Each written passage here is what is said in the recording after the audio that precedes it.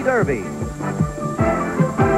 The twin spires sit like a crown on the grandstand at Old Churchill Downs, reminding us that all this has been going on for a long time now, since Aristides won the first Derby in 1875. Each person here watches with his own eyes, feels with his own memories and emotions. It's Derby Day again. There's something new this year. The old crowded paddock has now become a beer garden, and nearby a new saddling enclosure and walking ring provide a proper, dignified setting for the ceremony. The quietest place in Louisville right now is the barn area on the backstretch. But in those barns are the hopes and dreams of many people focused on the 3-year-old horses who will run in the Derby today.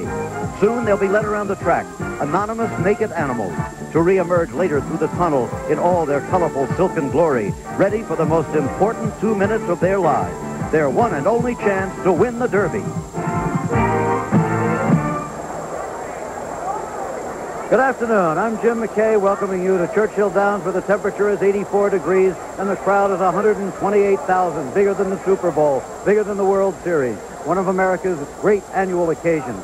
When I say this, it's a pleasure to welcome you to the Derby again on behalf of ABC Sports for the 13th consecutive year. You can believe I'm serious about it. Pleased and also privileged. You know, you and I get to come to the Derby together each year, every year.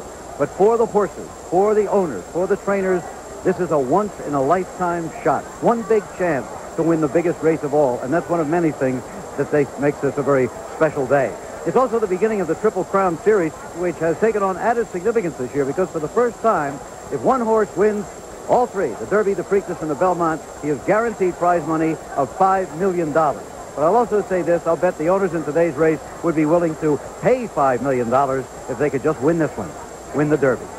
Up on top of the grandstand where the wind is gusting, my colleague Al